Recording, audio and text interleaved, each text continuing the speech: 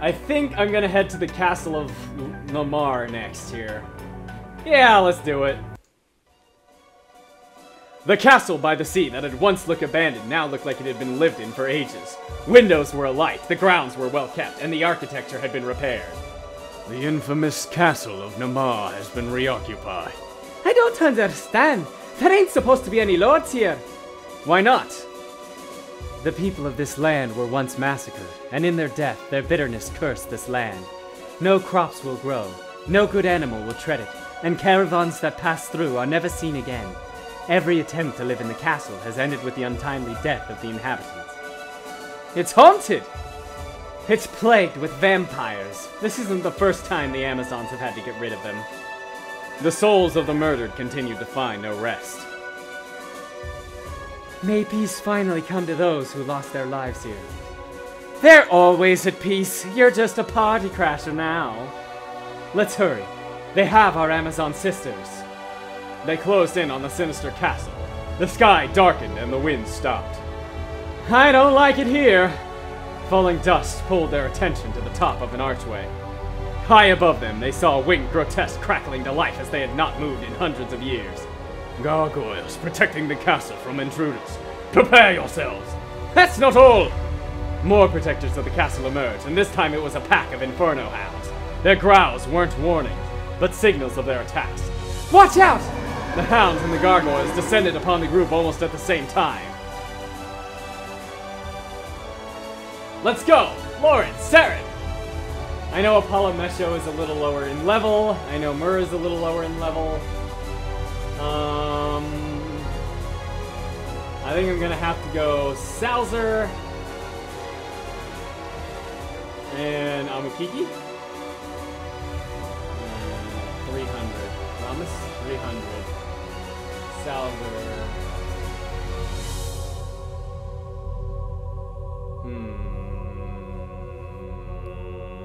Let's do it. Ay. Dicks. Fucking hell! They murdered those guys really fucking fast! I thought I had a good shot here, but wow! I'm sorry. Holy shit! Okay, we gotta take out this guy, like, now. We gotta drop these hellhounds as quickly as we can. I'm gonna try to revive you.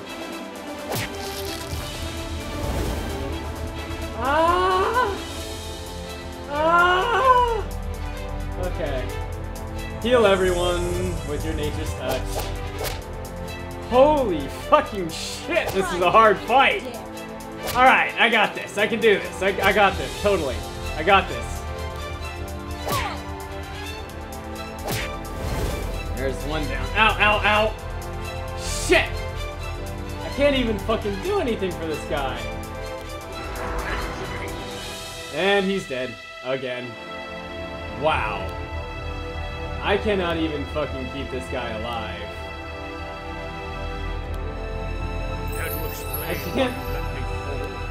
I can't explain why I let you fall, because you keep fucking falling!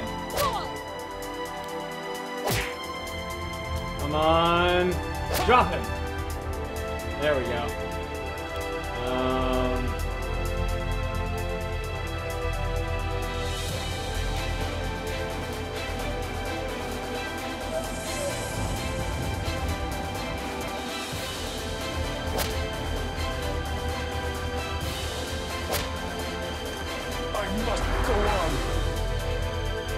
Fucking hell!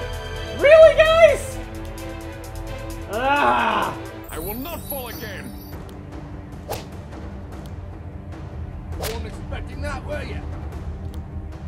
Fucking hell! I'm so embarrassed. I can't keep anybody alive here. Holy shit, these guys are gonna be annoying to deal with. Yeah! One down. Hail.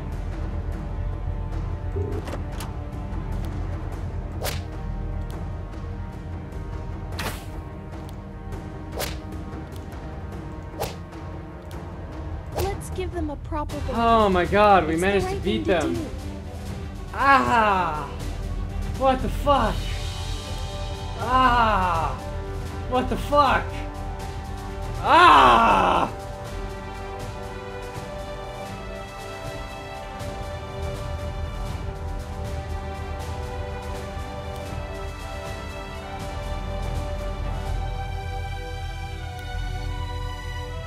Willpower. Okay. It's a row of enemies.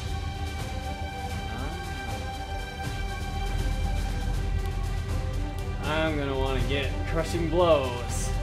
Alright. The gargoyles crumbled into lifeless rubble. Loren swiped her blade masterfully at the final hound in her way. Why won't you die? The hound was still standing its ground against all odds. I know those eyes. That beast is fighting for someone besides itself.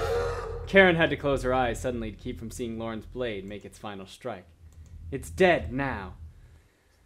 Some looked down at the hound, as if they regretted that it had to die after fighting so valiantly. Others, such as Loren, thought nothing of it. But in the silence, they all heard the whimpering of a hound. They froze and turned back around. An inferno hound that they had all thought long dead whimpered louder and stood up. It clawed its way over to the resisting hound that Loren had just skewered. It was almost impossible not to be moved by how the beast sniffed and whimpered over the dead hound's body, as if it was capable of feeling like them. The mourning hound then howled loudly up in the sky, the voices of each of its heads creating a piercing symphony. That poor thing. Did we kill it, sweetie? No, it is a juvenile. His parent. Karen stepped towards the hound, but Loren stopped her. Mother! Would you rather give it the quick death it deserves? Kill it! After we come in here and kill its mommy, our apology is to kill it?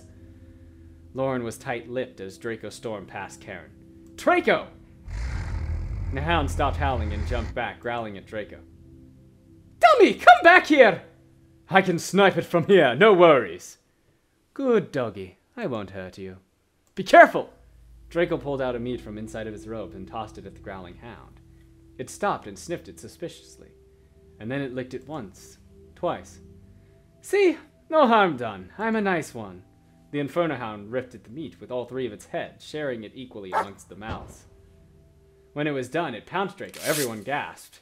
Saren ran up his blade drawn and Loren not far behind. They quickly realized the hound was not attacking Draco, however, only sniffing him for more food. Whoa! Not there! That tickles! What are you doing?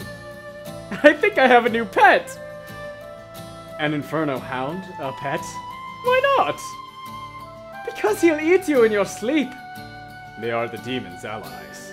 The hound didn't attack or growl at anyone. Its 3 sets of eyes were stuck on Draco. Nah, he's fine. I cannot find it in me to kill this hound's child. We should let it live. Fine, but we're not keeping it. It is no one's pet. Entertaining an Inferno Hound is only asking for trouble. You're my little trouble, aren't you? Aren't you? Loren crinkled her nose. Saren, you tell him to get rid of it. I'm keeping the goddamn hound. I like it. It sounds awesome. Do I have any passives? I do have a passive right here. Boom. Toughness, toughness, toughness. Fire breath, huh? Single target.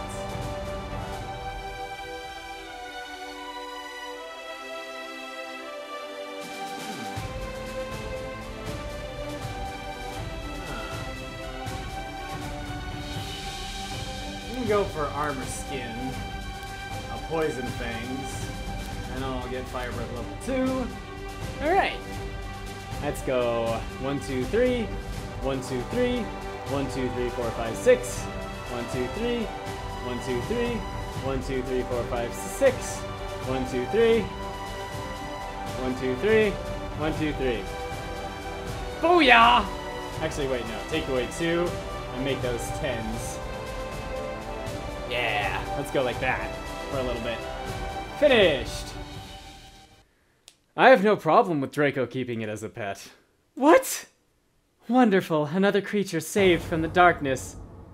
Animalist, adopt Trouble! Mirth approached the dog and pet its middle head. Its tail began to wag, and the other heads pushed the middle out of the way, fighting for Mirth's attention. We don't need dead weight. If that mutt recognized Draco as its new owner, you won't have to worry about that. It'll fight alongside us. We are its new pack. I'll kill it if it gets out of line. The same as you, Draco. Draco waited for Loren to leave to bend down and whisper to the hound. Don't worry, Trouble. She's all back. Draco lit the hound inside the castle walls, and it obediently followed. Trouble became a loyal servant for Loren and her friends. It needed a pack to survive, and Draco was willing to adopt it. Though it was a wild beast that needed domestication in many aspects, its untamed spirit turned it into a formidable ally on the battlefield. They approached the entrance to the castle and saw that it was covered in cobwebs and more dusty gargoyles. The tall windows, however, were lit as if the castle was lived in. Loren took out her sword and moved toward the giant doors. Do not storm the front. They will be expecting that. We are stronger, and it is the easiest way. Yes, why not? There isn't a fight too difficult for me. Have you ever met a vampire? Let's not be foolhardy. They have dark magic on their side. Saren, what do you think? We should find another way. Vampires are too strong and too clever for us to play by their own game. We need to play by our rules. Then we find another way inside. What do you figure? I remember. My mother spoke of a secret passageway. Perhaps there is one on the perimeter. I'll begin scouting. They all carefully approached the castle and inspected the exterior for hidden doors. They found a cellar door, and with a quick bash of Rames's axe, the lock was history. The cellar door opened with a dusty creak. I do not know where this leads or what will be down there. Everyone should remain vigilant. They walked down into the darkness in a single file. The group found themselves in more of a cave than a room. This must be a passageway to the catacombs under Namar. We can get to the castle from here? I am certain of it. I suspect the caves form a labyrinth of twists and turns that will be infested with undead.